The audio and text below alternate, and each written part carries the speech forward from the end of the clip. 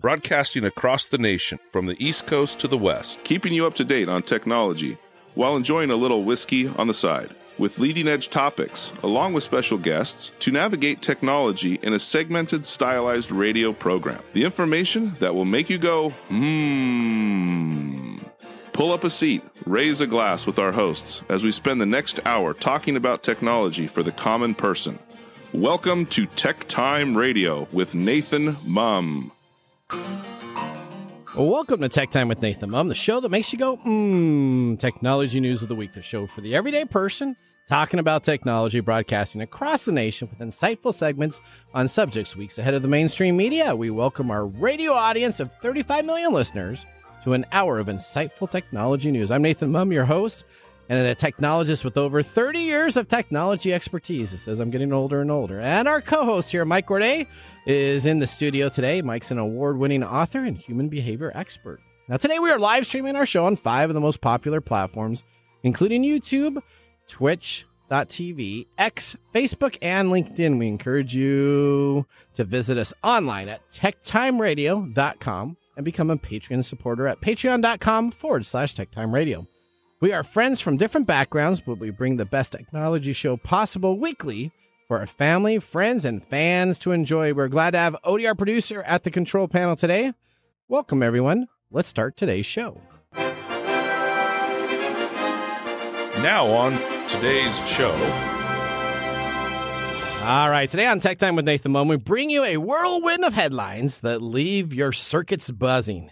It seems Google has had a change of heart, or maybe it was the relentless class action lawsuit, but the search giant has finally bowed to the pressure. Google has agreed to delete billions of incognito mode data records. Yes, you heard it right here. Your private browsing history will now actually vanish into the digital abyss. So next time you're in incognito mode, rest assured your secrets are safe. Or are they? Are they? Well, we'll talk about that. We've talked about that before. Yeah, we're going to talk about that again today. A new question is being asked. Why does artificial intelligence make stuff up? Picture a 7-year-old caught red-handed with cookie crumbs on their face, spinning tales about the invisible cookie monster. Well, AI isn't much different. It can create stories, fabricate facts, and weave intricate narratives into information that we believe is real. But fear not, we're digging into what has to be done to make this change. Then have you ever wondered what life might be like if your hoverboards were real? Or what if you zipped around in flying cars? China is looking into the future with flying cars specifically that transform. Now, nothing is better. If you're going to have a car that moves into a flying vehicle, nothing's better than having a little bit of a transformer with it at the same time, right? I don't think it's the same thing you're thinking of. Well, it's not quite. No, that's correct. Okay, and we have our guest that will show us how to save those memories of pictures, slides, and Polaroids, as we have our guest, the CEO of Vivid-Pix, joining the show today. In addition, of course, we have our standard features, including Mike's mesmerizing moment, the technology fail of the week, a possible Nathan Nugget, and, of course, our pick of the day whiskey tasting to see if our selected whiskey pick of the day gets 0, 1, or 2 thumbs up by the end of the show. Now, though, it's time for the latest headlines in the world of technology. Here are our top technology stories of the week. All right. Story number 1. Google agrees to delete billions of incognito mode data records. The tech giant will have to wipe private browsing data after a class action lawsuit. Let's go to David Larson with more on the story. Google has promised to delete billions of browsing activity records in its incognito mode after a class action lawsuit was filed in a California federal court. Google tracks and collects consumer browsing history and other web activity data, no matter what safeguards consumers undertake to protect their data privacy. Indeed, even when Google users launch a web browser with private browsing mode activated, as Google recommends to users wishing to browse the web privately, Google nevertheless tracks the user's browsing data and other identifying information. How safe is incognito mode on the Chrome browser? Mike and Nathan, I am sure you will cover this again for all the listeners. Back to you in the studio. All right, incognito mode. Incognito means from your boss. Yeah, it means that essentially it doesn't save your history of what you're browsing, but it doesn't mean it doesn't track it. It just doesn't save it in your browser. So essentially, if you're doing something like watch the NCAA tournaments and you don't want anybody to know about it, you do it in incognito mode. So that way, when you close the browser, this happens every year. Every year at this time. At this time. Yeah, that's exactly correct. But under the settlement, Google said now it will delete billions of data records and also provide greater transparency of the data it collects, letting users know that what data is collected each time incognito mode is launched. So essentially, they're going to come up with a warning window. You're going to launch incognito. I've already seen this. It comes on up and says, we're going to track this. Hit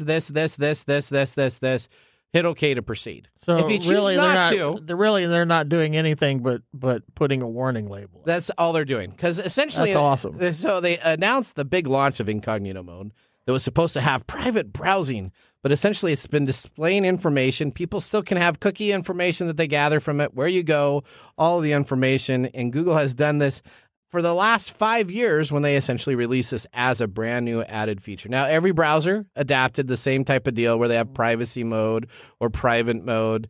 There are a couple browsers that actually don't track the information that's there, but Google never said we know of. Yeah, Google never said that they weren't going to track it, and of course they are. The plaintiff asked for $5 billion in damages, but the settlement holds no payment from Google. Individual users, though, can instead pursue damages by filing complaints against Google in the United States courts. 50 people have already pursued this process.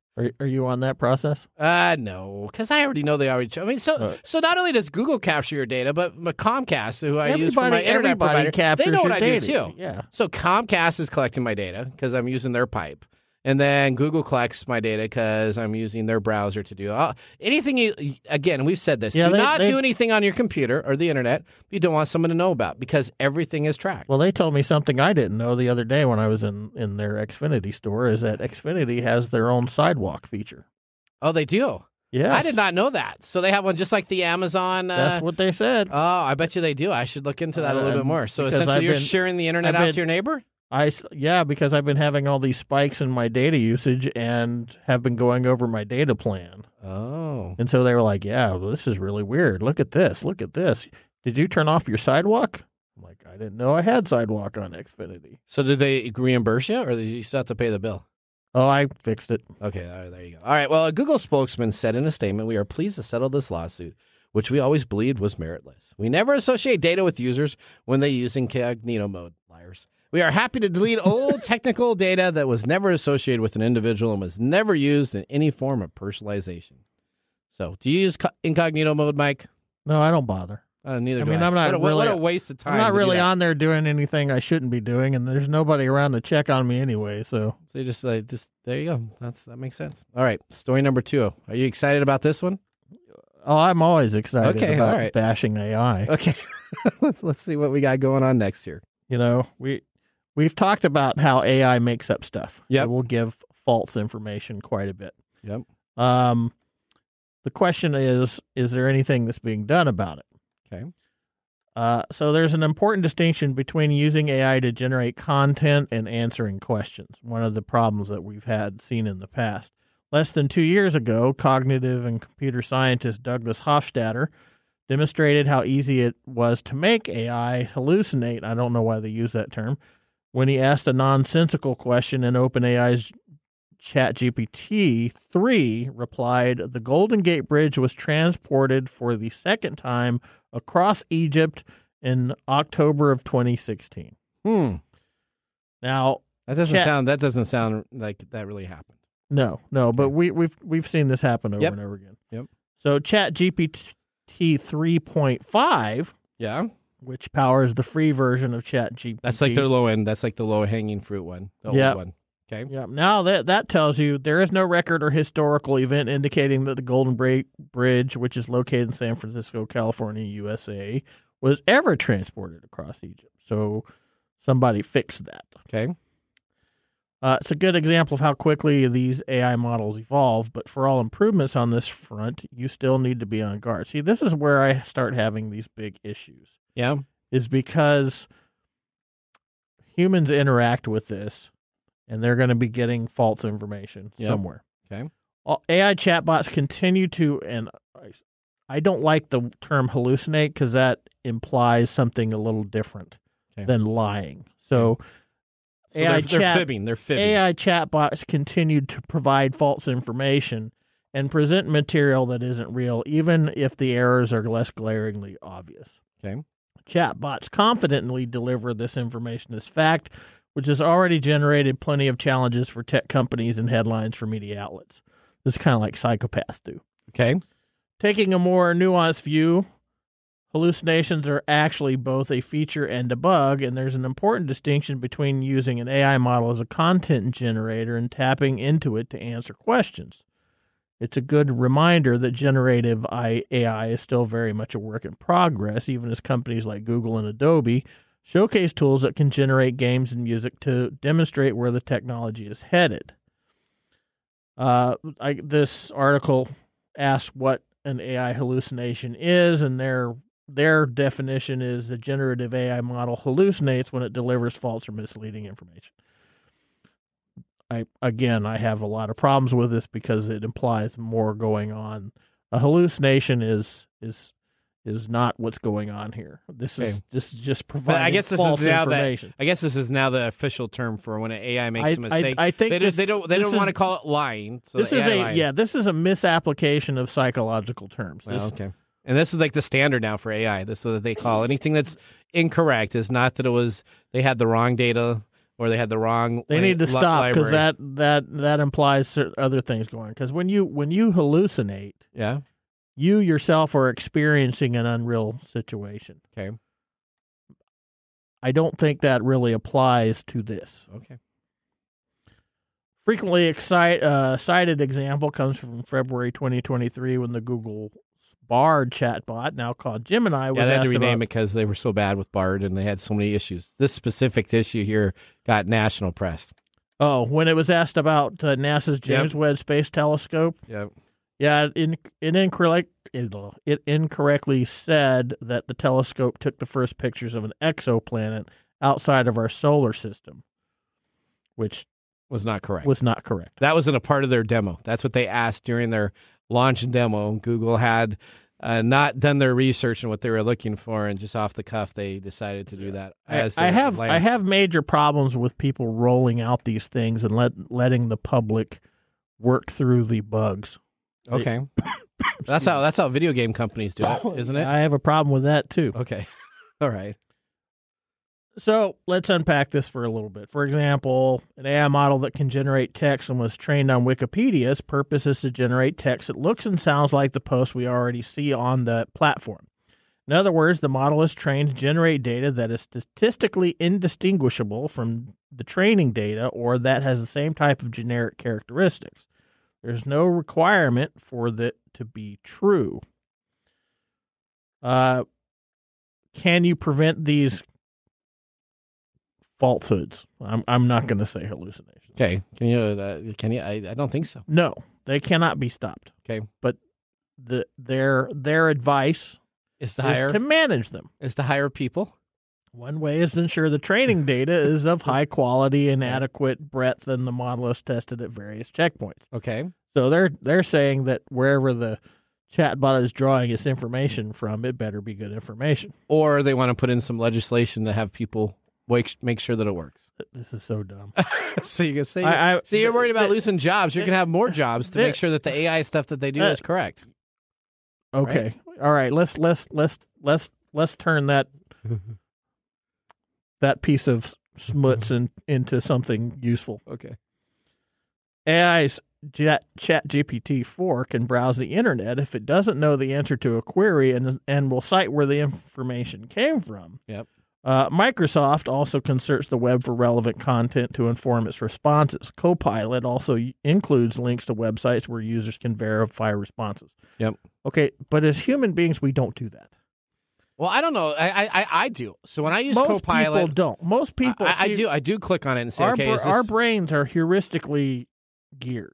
Okay. Unless we have some reason to check out the sources, we're not going to. The normal dude that's sitting there when he wants to query something. Yeah. Like, does my incognito mode keep my information safe? And it goes, yeah, sure. No problem. It's designed that way, right? He's not going to go and check the sources for that. Well, he's going to be like, "Yeah, that's great. Well, I knew it." I hope. And then when the the law enforcement comes along for doing something dumb, like, I said it was protected. Will we ever get to a point where AI doesn't have these problems? Probably not. Okay. Researchers are still working to mitigate them, which is better training data, improved algorithms, and fact-checking mechanisms. In the short term, the technology companies behind generative AI tools have added disclaimers about these problems. Human oversight is another one which you were talking about a minute ago, but it may also come down to government policies to ensure guardrails are in place. So yes, I think we need that stuff. Okay. Or we just shouldn't be using this right now. All right, great. But, progress is progress. All right, let's go to story number 3 here. All right. Odie, did you had something on last night's production show that you would like to talk about? Let's talk about this. Yeah, as you know, anyone living with an incurable illness faces the agony of fearing that they will miss out on future precious moments with their family. Yep. But, for example, from attending a child's wedding to taking a special holiday, 10 people living with secondary breast cancer have been given a glimpse into the future that they may not get to see. Okay. Photographer Julian Edelstein took photographs of these 10 people and used AI to make up the Gallery of Hope at London's Saatchi Gallery.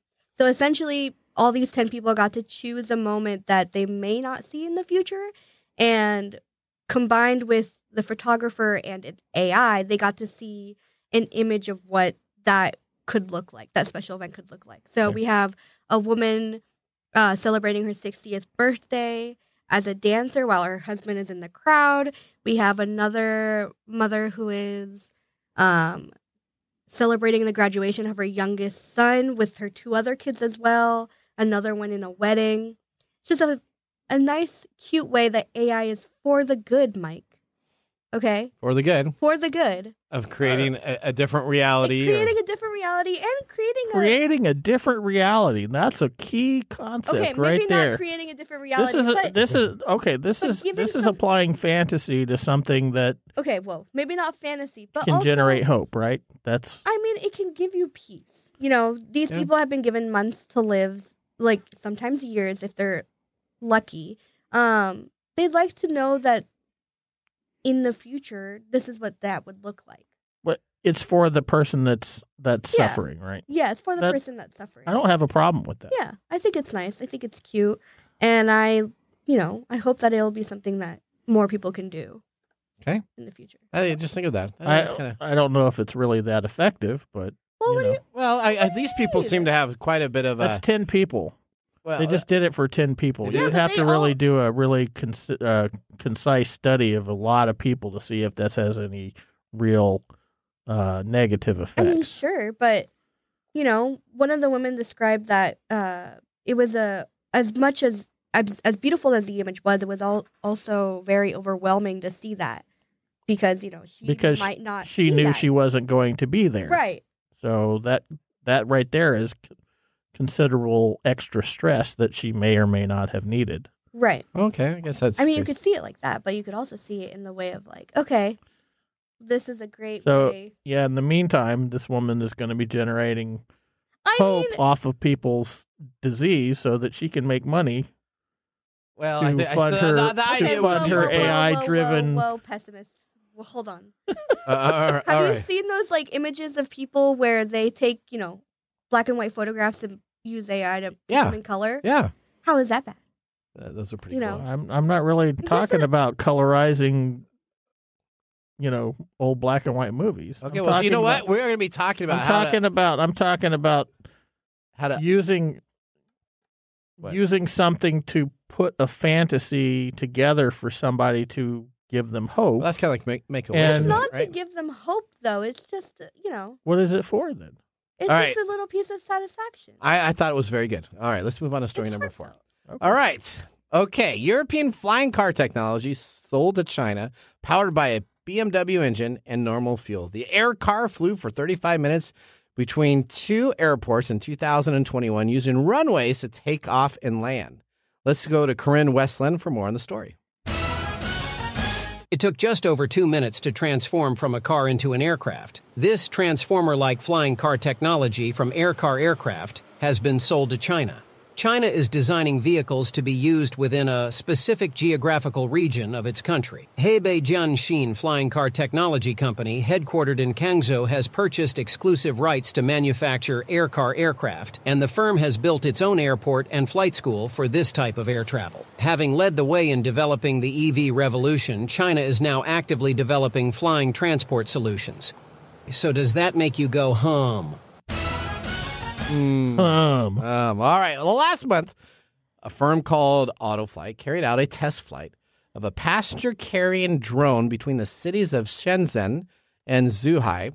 The journey, which took 3 hours by car, was completed in 20 minutes, it said, although the aircraft contained no passengers. Now, the UK government has said flying taxis could become a regular feature of the skies by 2028, but aircar does not take off and land vertically, and it does require a runway. Now, Klein Vision declined to say how much it had sold the technology for, but Aircar was issued with a certificate of airworthiness by the Slavic Transportation Authority in 2022 and featured a video published by YouTuber Mr. Beast earlier this year. There are still considerable hurdles for this form of transportation in the term of infrastructure, regulation, and the public acceptance of the technology itself. This brave new world of personal transportation is acting as a great lever, said aviation consultant Stephen Wright. Similar concerns once applied to the electric cars, in which China has become a global market leader. Global attempts to regulate the sector, though, has left everyone scrambling to come up with a whole new sets of questions that need to be asked in respect to the West's histories, that we can sometimes move slowly over here, and that we aren't as tempted into trying to figure out new technologies. Similar concerns once applied to the electric cars, in which China has become the global market leader. Now, Mr. Wright said that, while prototypes like the air car were great fun, the reality was likely to end up being more mundane with the queues and baggage checks and what's nots that happen at your local airport. So that kind of does make sense, right? If you're going to start doing this and have your car take off, it's probably going to be a check-in, check-out process. Yeah, it's going to be like a smaller grade airport, right? Yep. Yeah, I have one in my town. Why wouldn't they do that with just Cessnas? If they're going to be air taxis, why don't they do that with just regular airplanes? Because they're probably cheaper to make than it's probably not as cool as this transforming car, though, right? I'm pretty sure cool factor is not a huge thing for economics.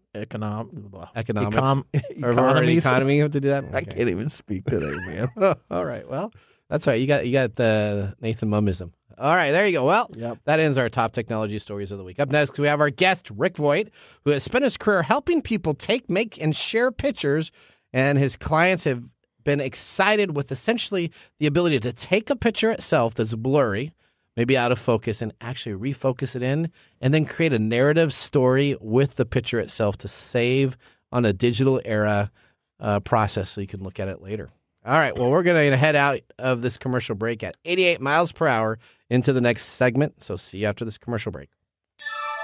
This is Mark. And Greg. For Copiers Northwest. With a terrific offer. Called Printer Care Plus. It's simple. Buy HP printer cartridges from Copiers Northwest and we'll service your current printers for free. That sounds too good to be true. It's made possible due to our HP Copiers Northwest relationship. Copiers Northwest is an HP Platinum partner. One of only 2 in the entire Northwest. And now with Printer Care Plus, Copiers Northwest will provide free printer service. As long as they purchase genuine HP cartridges from Copiers Northwest. That's right. IT departments no longer have to service printers. Or fix paper jams with Printer Care Plus. They can focus on more strategic initiatives. And let our experienced technicians keep their HP printers up and running. Sounds like a love-love relationship for IT departments. Don't get too carried away. So how do they get more details on Printer Care Plus? Call Copiers Northwest today, 206-282-1200, or visit copiersnw.com. Copiers Northwest. New ideas, new solutions.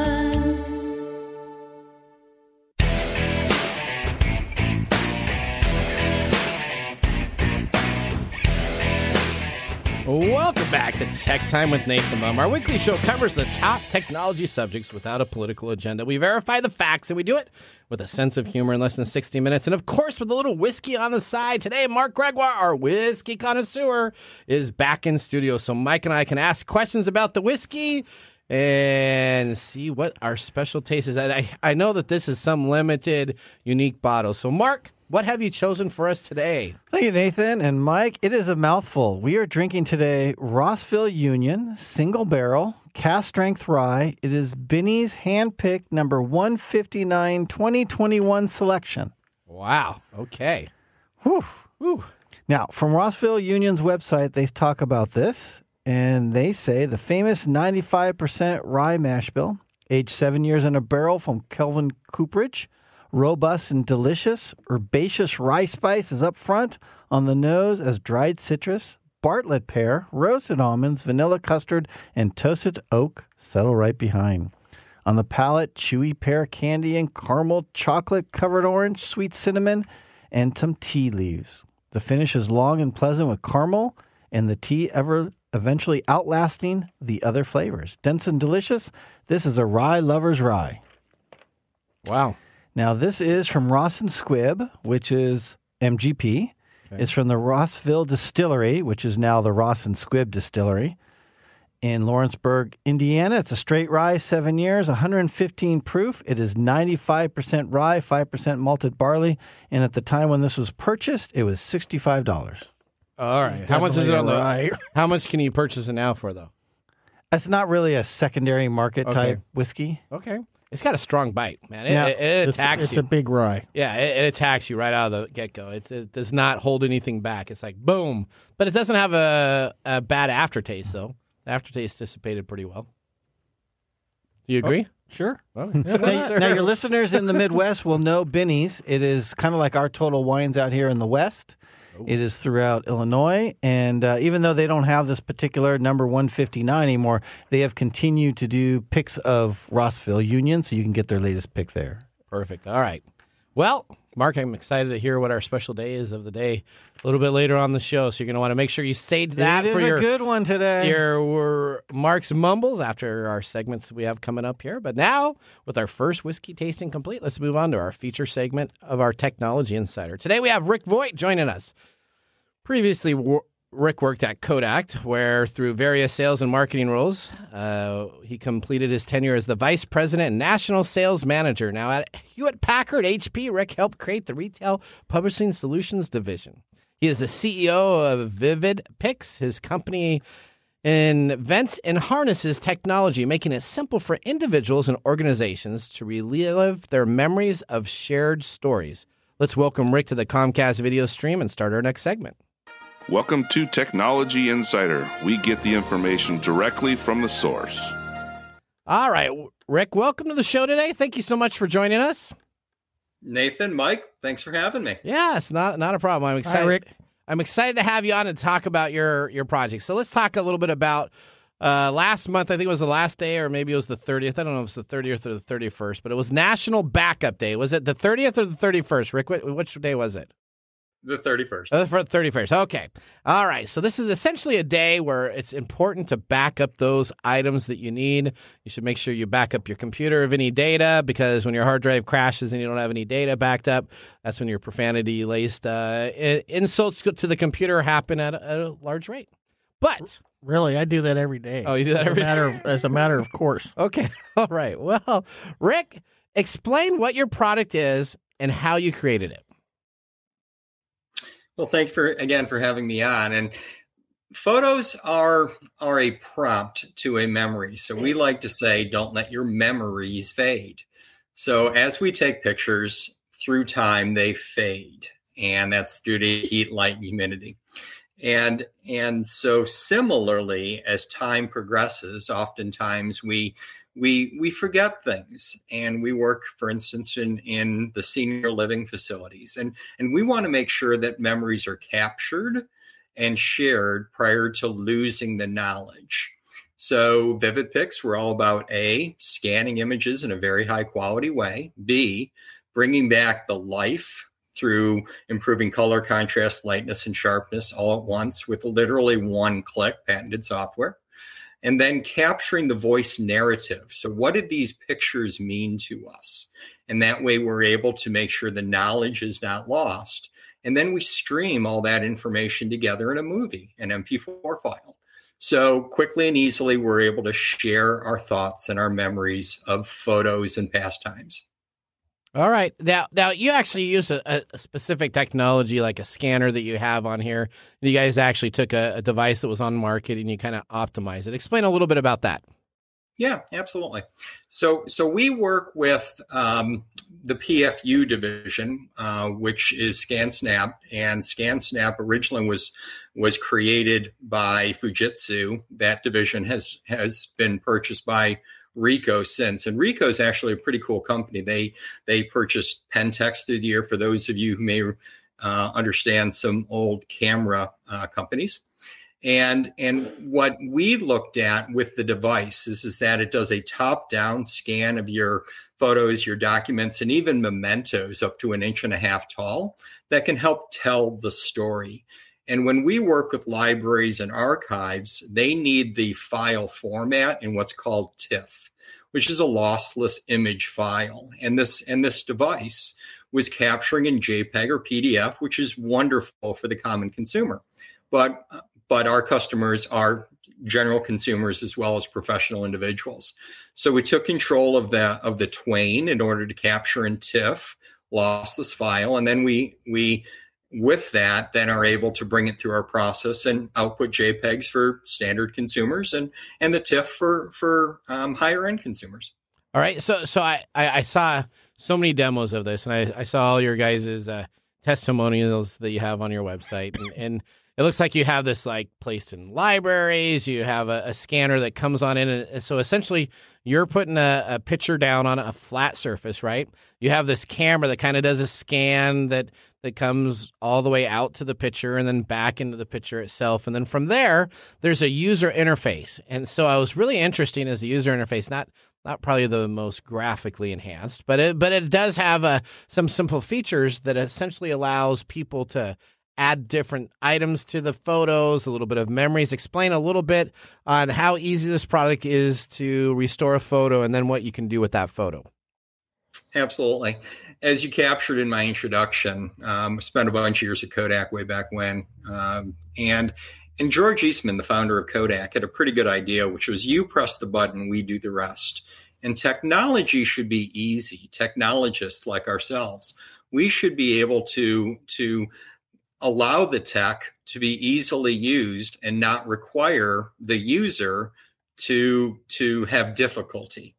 So we did many different interactions with senior care facilities, with librarians, professional genealogists, everyday people, in order to just make it one click all the way through.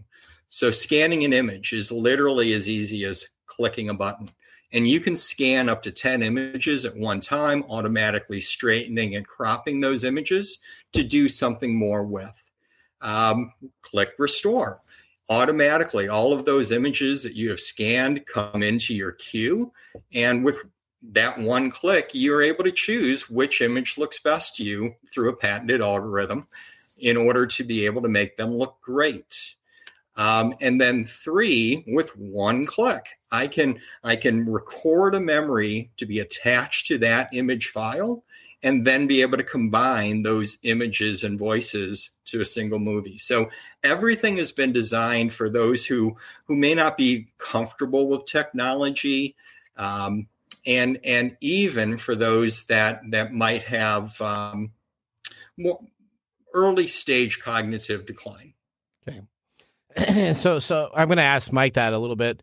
That's your mesmerizing question. I'm going to ask about pictures and the history a little bit later today, because I do think it makes a difference. And I know that it's interesting because as we get older and we start forgetting stuff, those memories and those pictures are so important to the people that own them. But I was so devastated when my great-grandmother passed away and everybody came over to her house and took everything out of the house except for her photo albums. She left the photo albums, stayed there. Nobody wanted them.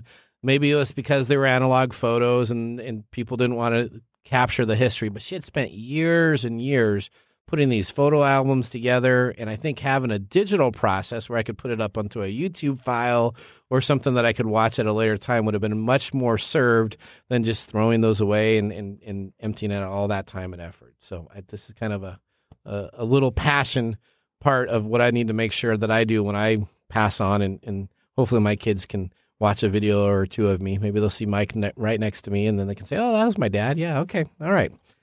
Well, last thing, Peter. Thank you for bringing that up. So you're not alone that unfortunately those books, because the people don't, the loved ones who are still around don't know who and why that picture was important.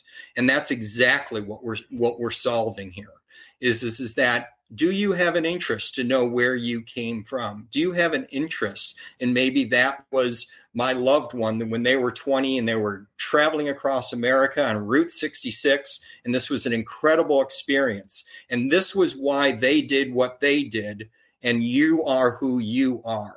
And that's exactly the reason we've created what we've created for them and for you. And it works really so simple. It's explaining the memory to somebody that is not a participant in that memory. Correct. Is that what you're saying? Exactly correct. Yeah, so it takes the picture, and then you can record audio for that, and you can talk about what happened to that picture itself. Now, Peter, where can people find out our show? Or we got to move on to our next segment. So where can people find out more about your product, more about you, maybe get in touch with you directly? We have appreciated you being on our show. This is a major we had an opening, and I got you in here immediately because this is a big passion of me.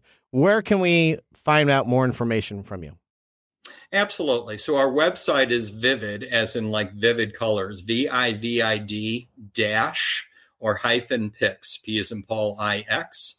You'll see Memory Station right on the homepage, and then also in the navigation bar, Memory Station. So on our website, vivid-pix, pix.com, you'll see tutorial videos. You'll see why this is helpful to many. We have easy installation guides, how to use the product. We've really tried to create the total solution for all, whether it's a consumer or whether it's a commercial operation. All right. And so you can find these at public libraries at some locations. How much, if I don't have this available to me, how much does it cost to get this system so I can do that for all my loved photos? Absolutely. It starts at $799. And with that $799, you are getting this very high-end scanner and this very easy-to-use software. And we sell software the old-fashioned way. We are not a subscription. So when you buy our software, you own the software. You license the software. Okay. And so then with that, when we provide updates and provide additional features, you get free updates. Wow. And I'll give you an example of that. So our Restore software automatically improves old faded photos, documents, has been being sold for 8 years. Our software is sold in over 130 countries. And so then with that, we provide free updates. And if in fact we come up with additional products and features like we've done with Memory Station, that's how we can generate incremental revenues.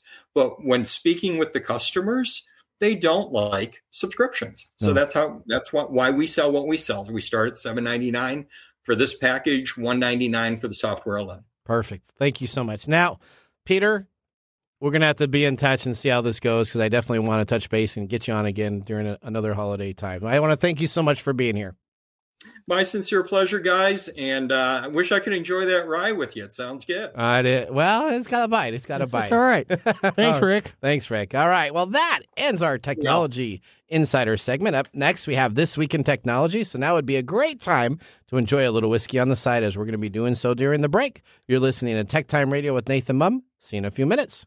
Join the fun and grab tickets to GeekFest West, the 3-day Geek Festival extravaganza of fun and entertainment that will take place on the third weekend in July. Learn more at geekfest.com. GeekFest will feature diverse activities, including a film festival, vendor hall, street fair, outdoor music festival, cosmic cosplay, and video game tournaments. Join us at GeekFest West, the ultimate celebration of geek culture. To learn more, visit geekfest.com. That is geekfest.com.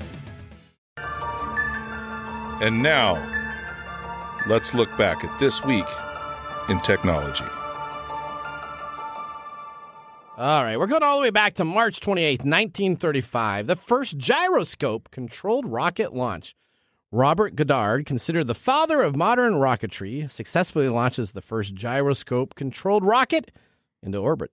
His A-5 rocket flew at an altitude of 4,800 feet, flew horizontally for 13,000 feet, and reached a speed of 550 miles per hour.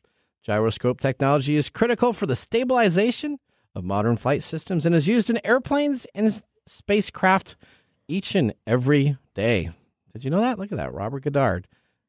March 28th, 1935. Big technology. Gyroscope helps keep your planes at the altitude levels that they need to, and it has that essentially the sensory control that knows if your plane is level or not level as you're flying. Pretty important thing to have as a part of your airplane device that's going on there. Okay, thanks for all that physics knowledge, buddy. Well, there you go. Well, that was This Week in Technology. Have you ever wanted to watch some Tech Time history with over 108 weekly broadcasts spanning 4+ years of video, podcasts, and blog information? You can visit us at techtimeradio.com to watch our older shows. You're going to right now go to a commercial break. When we return, we have Mark's Whiskey Mumble Review. See you after this. Hello, my name is Arthur, and my life's work is connecting people with coffee. Story Coffee is a small batch specialty coffee company that uses technology to connect people to each product resource, which allows farmers to unlock their economic freedom. Try our Medium Roast Founder Series coffee, which is an exotic bourbon variety that is smooth, fresh, and elegant at storycoffee.com. That's STORI coffee.com. Today you can get your first bag free when you subscribe at storycoffee.com. The segment we've been waiting all week for. Mark's Whiskey Mumble. Hello again, gentlemen. Hello. What do we got for your mumble? Well, what are we celebrating on March 19th? On March 19th. I love this day. I so want to celebrate it. We're doing it March 19th or April 2nd? Oh, April 2nd. Okay, where are you? March 19th. I don't know what we're celebrating on March 19th. Everybody's on the wrong day today. Or in the wrong people. The day after April Fool's. Okay, there you go. April 2nd. Look at that. He crosses it off. April 2nd. He's like, I got to remember that. Okay, there you go. But more importantly, what is today? I should just say that. Today is the day after April Fool's. This is Don't be fooled day. This is Happy March 19th day. All right. What does it say? Odie? No. All right. Today is National Ride Your Horse to a Bar Day. Ride your horse to a bar day. Ride your horse to a bar day. Oh, okay. All right. Does that count for automobiles? No. It has to be an actual horse. This day encourages people to do exactly as the name says. Ride your horse to your favorite bar and enjoy a drink, just like a cowboy. Now, horses have a long history with pubs. Okay. Many of them were coaching inns, where stables were attached for horses to be rested or changed on the long journey following the day. Now, many of the oldest surviving pubs, mostly in Europe, still offer such services. Oh, really? So it's still possible to celebrate National Ride Your Horse to a Bar Day. Well, I do know that I take all my historical history from Young Guns and Young Guns 2. But when they came on out, okay, the bars did have stables for the horses. I'll make you famous. Okay. Now, let's talk about the whiskey.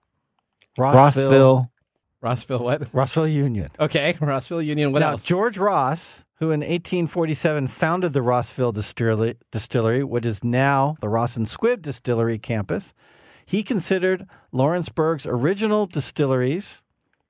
He was considered one of Lawrence's first original distilleries, and one of America's last Prohibition-era distilleries. Now, Rossville Distillery was known for their rye whiskeys early on.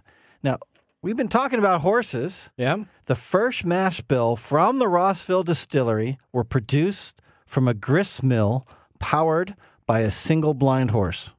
Really? Yeah. Okay. This crude method of grinding grain meant the distillery was limited to 2 barrels of whiskey per week.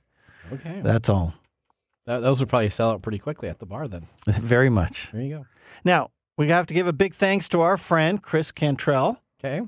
Now, he provided this bottle for us. Now, the first time I sipped this, I thought this was a standard rye, nothing special for MGP. Sipping it a second time, and then a third time, and today a fourth time, I now think this is a solid high rye for a cask strength offering, especially for that price and that 7-year age statement. I think Benny's did a good job on this particular pick. All right, now, and Chris is one of your buddies in your little yeah, you met whiskey. him. I did miss. I made him. You did a little party with the Bourbon Boys. We did. It was pretty fun. I'll tell you, they knew a lot about their whiskey. It was as much as I know about like 1980 baseball players. They knew about their whiskey. It was pretty big. Okay. All right. Well, Mark, thanks for the mumble. You're welcome. Whiskey and technology. What a great pairing. Just like the comedic pair of Abbott and Costello. Who's on first? Are you, seriously? Yeah, there you go. Okay, well, let's get ready for our technology fail of the week. We are out of time. Congratulations. You're a failure. Oh. I failed, did I? Yes. Did I? Yes. Did I? Yes. All right, so who do you trust more, hackers or a company? Because essentially hackers said this breach happened, and the company said it didn't happen. And now we're finding out today the company lied to us, and the hackers were right on cue. I know that they have really good customer service. They do, and they normally don't lie when they have a breach. So I have why, yet to why find do they a need hacking. to lie? They don't. I've yet to find a hacking company that announced they actually breached something, and it was a fake breach. They just don't need to because they have so much they can do for their stuff. But now AT&T has finally confirmed that it was impacted by a data breach affecting 73 million current and former customers after initially denying the leaked data originated from them. This come after AT&T has reported denying for the past 2 weeks a massive trove of leaked customer data originating from them and their systems that had been breached. While the company continues to say that there's no indication their systems were breached, it now is confirmed that the leaked data belongs to 73 million current and former customers. Maybe it was ChatGPT that they made it up. They're using that to. Well, quote unquote from AT&T, based on our preliminary analysis, the data set appears to be from 2019 or earlier, impacting approximately 7.6 million current AT&T account holders and approximately 65.4 million former account holders. Now, let me ask you this: so you're telling me that AT&T has lost 65.4 million account holders since this breach in 2019? That's like a big number. That's what you're keying on? Yeah, I was keying on that. So those must have gone to T-Mobile. That's where you get the Unbound company. Now, the company further says that security passcodes used to secure accounts were also leaked for the 7.6 million customers. In 2021, a threat actor known as Shiny Hunters claimed to have the stolen data of the 73 million AT&T customers, and guess what? They were right. All right, fast forward to 2024, and another threat actor leaked the massive data site on a hacking forum, stating that it was the same data stolen by Shiny Hunter in 2019. Well, that was our technology fail of the week. Let's now go to a commercial break. When we come back, we will have Mike's mesmerizing moment. How to See a Man About a Dog. It combines darkly comic short stories, powerful poems, and pulp fiction prose to create a heartbreaking and hilarious journey readers will not soon forget. Read How to See a Man About a Dog, Collected Writings, for free with Kindle Unlimited.